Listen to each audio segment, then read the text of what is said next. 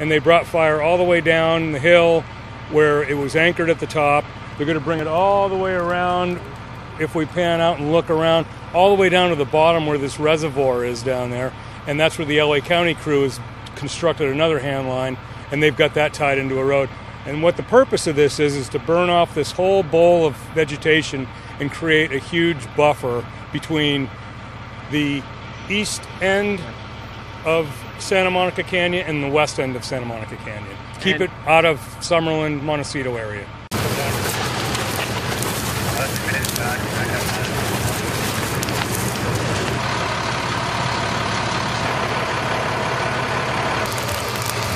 What's your name?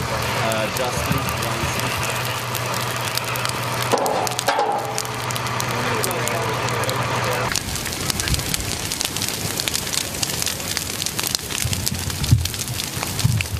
And every one of those helicopters flew for 7 hours.